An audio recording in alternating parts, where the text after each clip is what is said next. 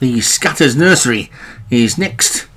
And this is obviously a 2-year-old race, 2-year-old handicap nursery. It's a 0 to 90 over a mile. On the top we've got Gold Street for Martin Leadham. I Want the Money, Munas, Buck Rogers, Paul Rhodes, Brooke Shields, Matt Cooper, Fear in the Night, Leon Van Rensburg, Ivanhoe, Padraig Hogan, Pure White and Non-Blondes for Derek Hinton, Rock Replace and Ray's Girl for Obi-Wan, Monado, Martin Leadham, Sunquest, Paul Fisk, Blue Cheese, Matt Cooper, Pop Stardom and Something Silver for Alex Cherry. So a good field of 15 in this, quite a few double-handed. And all installed and ready to go. Gold Street closest to us, and away they go. And quickly out was Brooke Shields, but now they sort themselves out through the first furlong. Brooke Shields pulling for a head, wants to get into the early lead, but so too does Something Silver, and that one is the one that's got away and got across to the fence. Straight track though, so no need to be too concerned, but these two ones might need the comfort of the rain if they're out on their own, and that one certainly is. Something Silver is clear in the lead from Pure White in second. We see them racing away from us and up the straight, and now from the inside of the track it's Something Silver closest to us, who's 4 lengths clear from the grey Pure White, and then up the centre of the track Non-Blondes.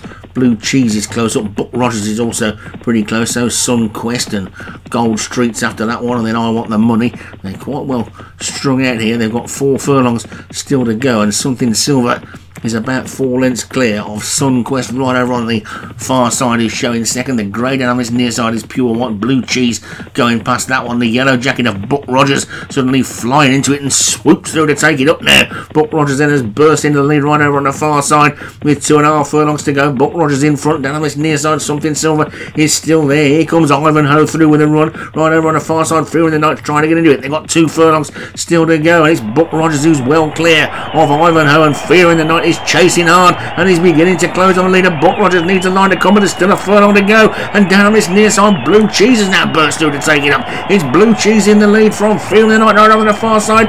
Pure White is coming through now as well, also finishing fast is I Want the Money, and I Want the Money's hit the front. Gold Street over on the far side is absolutely flying, but it's I Want the Money. It was Monado over on the far side that was flying. Commentated on his own horse wrong. That's one for the notebooks. It's a win for I Want the Money.